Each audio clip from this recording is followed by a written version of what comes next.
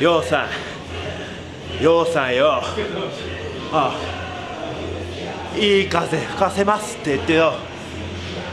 その風いつ吹くんだよおい。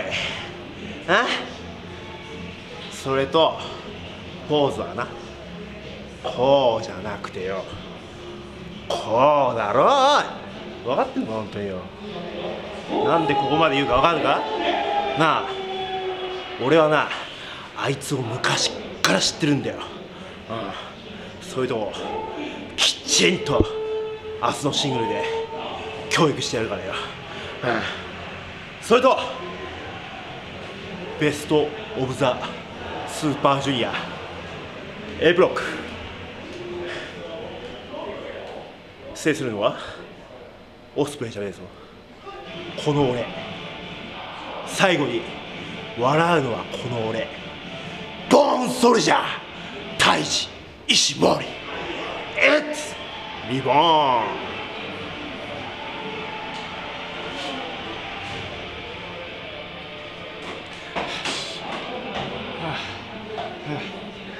決勝行くには